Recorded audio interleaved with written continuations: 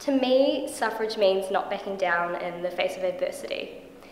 As a young feminist, it is sometimes daunting to see, even after all of these years, how much there is still to be done in the space of gender equality. Whether it's pay equity, violence against women, or a lack of representation, it is frustrating to see we are still fighting the same battles as the generations before us. In times like this, in order to move forward, I think it's important to look back and see how far we have come. I acknowledge that this is because of the courageous women who have fought and sacrificed for our right to vote. Did they give up in the face of adversity? No. Instead, they led the change worldwide. We as women have to use our vote, our voice, our chair at the table to pave the path for the generation ahead of us. There is still a long journey ahead of us, but we will not grow tired in our fight for a more equal Aotearoa. Suffrage means to feel like my presence matters in a room when I'm with other nationalities, predominantly white nationalities, that my voice is heard and that I'm not sort of disappearing in the background, and that I'm relevant.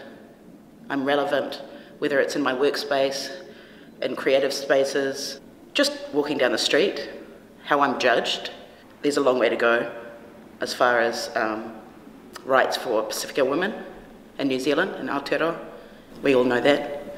For me, it's about the right to have a voice, but also to be heard and to feel like that matters in a society that possibly has shut that out for a while.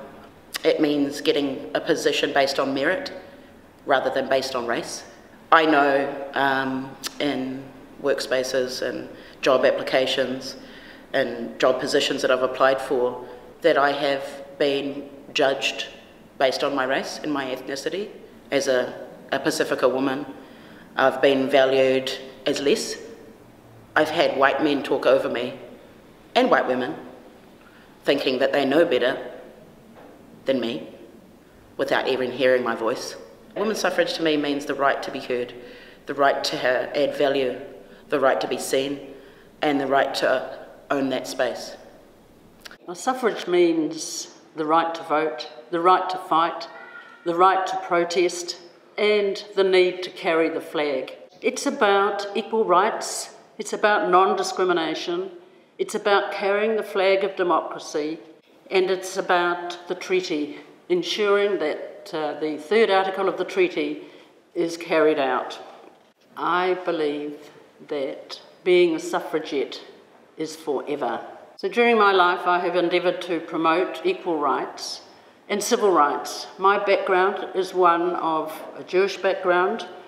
My family was affected dramatically by one man who managed to gain power and wipe out millions, many of my family, simply because civil rights were denied, and of course the right to vote and even the right to keep a cat.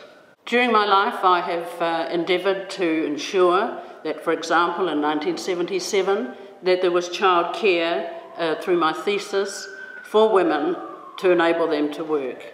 During the 70s, I was an active participant in the women's movement and elected in 1977. And through that privilege of having the vote, through Kate Shepherd, through then the National Council of Women and all those women who came before me who protested, I was able to ensure in the mid-80s that women who were still denied the vote because they were not ratepayers became able to vote. In the mid-90s, I was able to ensure through an article that to help MMP and the women's right to stand in many numbers, many more numbers in Parliament.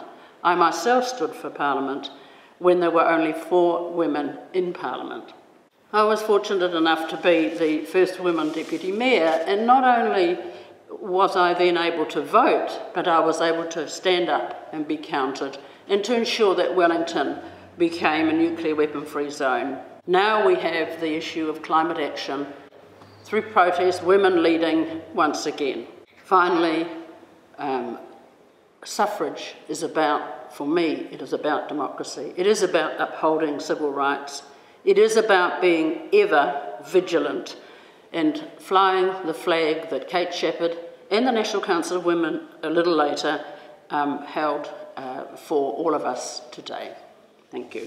Suffrage, to me, it's a bit of a complex answer. Growing up, British Asian, so to me I heard about what was going on in British suffrage, about civil disobedience, about the force feeding in prisons. I had no idea until I moved to Aotearoa that the women of New Zealand had secured the right 25 years ahead of us. And I had no idea the cost it had come to for wahine Maori. And as I learned more about suffrage and more about the history of NCW and Z, it's become quite clear to me that we have a responsibility to elevate the stories that haven't been told, because part of our history has not been inclusive, and that's what I feel as a responsibility for as a leader in NCW. And I guess it's just sort of my own history. It's a privilege to be able to vote. In Asia and in many of the countries around the world, women don't get the right to vote. And sometimes I take it for granted that I can do things, something as simple as casting my vote and being able to choose who I vote for as well. So for me, suffrage is only half the story. We need to champion the other voices that haven't been told. We need to figure out what the rest of the story is. We need to repair any damage we may have done by not including those voices to begin with.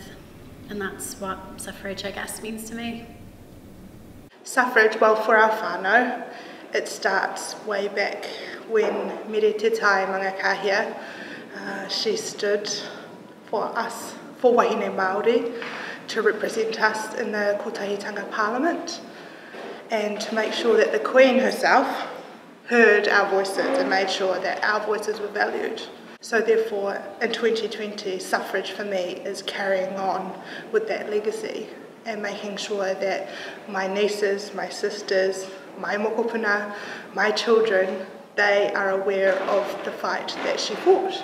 Making sure that in the work that I do and making sure that our communities have access to democracy through voting in the general election, that that's equitable and that everybody across the board has access to that, no matter where they're from, where they live, what sports they play, what gender they want to believe that they are and that they live to be.